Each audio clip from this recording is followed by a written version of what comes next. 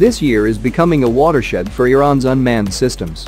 The armed forces are close to adopting a new combat UAV that, by the looks of it, resembles the Predator series made by General Atomics. The results so far are inarguable. A much-publicized showcase of unmanned aircraft in January served as a stark reminder how formidable the Ardish and Revolutionary Guards (IRGC) drone arsenal is.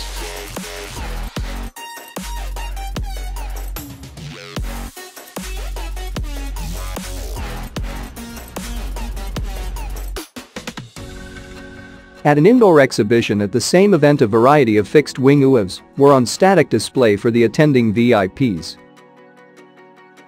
Among the models was an armed variant of the twin-boom Cayman 12 or KAMAN-12 with a new paint scheme for the Iranian Air Force, IRIAF. The Cayman 12 is best described as a generational improvement over the long-standing Mohajer series of twin-boom medium-altitude drones. An essential feature of the Cayman 12 is the bulbous dome at the front of its airframe. This usually indicates improved terrain mapping and navigation. It appears the IRIAF adopted the Cayman 12 immediately and now enhanced it with an armed variant. Seen in the photos from Iranian media are 4 laser-guided bombs on hardpoints underneath the wings.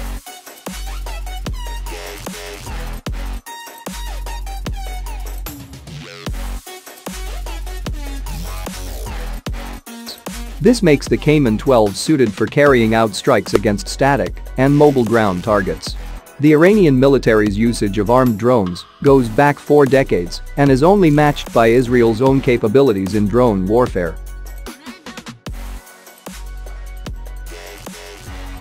This armed Cayman 12, whose larger engine has 3 propellers rather than just 2, must surely have greater range and mission endurance. While the rest of the Middle East is an attractive market for military drones, advances such as the Cayman 12 along with Turkey's Bayraktar TB2 have put regional aerospace technology on the ascendant, albeit outside the influence of a US-led alliance system. This rapid evolution is so startling that not even militaries in the NATO alliance have managed to roll out a combat drone fleet as cost-effective and diverse.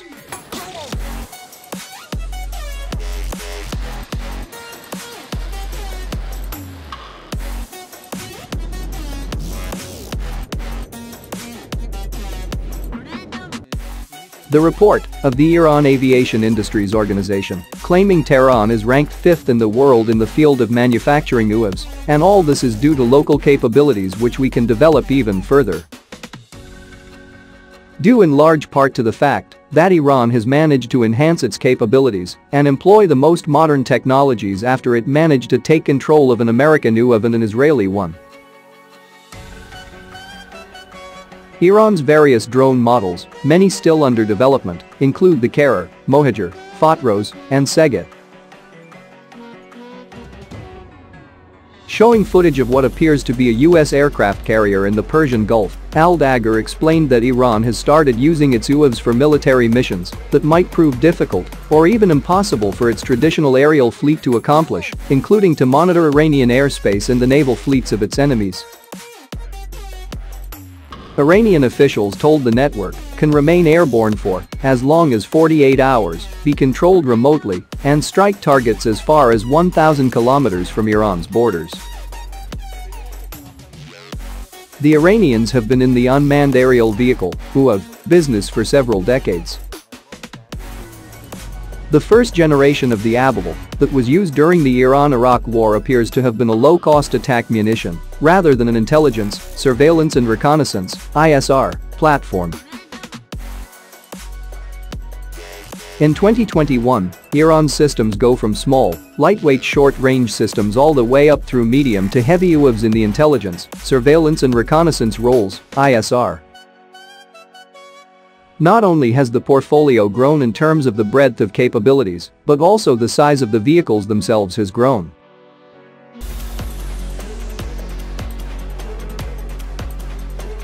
The larger the UAV, in relative terms, then the greater the payload. Iranian systems can be fitted with a variety of electro-optical sensors and weapons. All it requires is a flat surface for a car to drive on, even the streets of a city. The article mentioned the Shad 178 model, which has not been mentioned before, and says it is used for reconnaissance.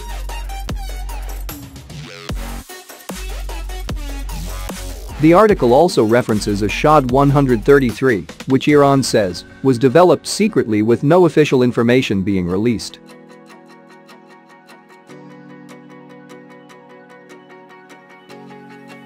According to other foreign sources online, Iran actually tried to copy images of an Israeli Hermes 450. The Fars news report even gives a close-up of how Iran armed what they call the Shad 133. Supposedly it is also vehicle-launched.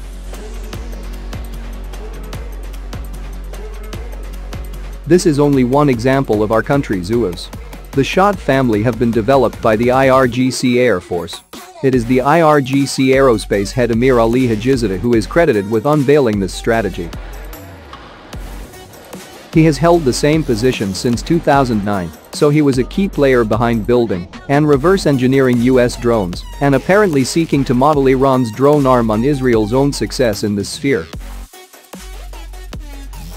Hajizadeh unveiled a military strategy behind the drones, the reports say.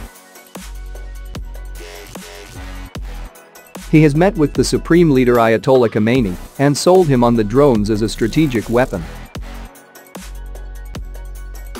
4 years ago, the Iranian leader blessed this concept and urged him to increase the number of drones.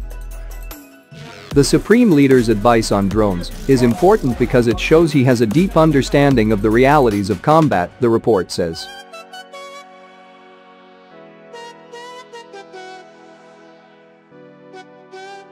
Drones alone do not succeed on the battlefield, but incorporating combat drones as a form of mass assault, such as using fast attack boats, can encircle the enemy at different angles.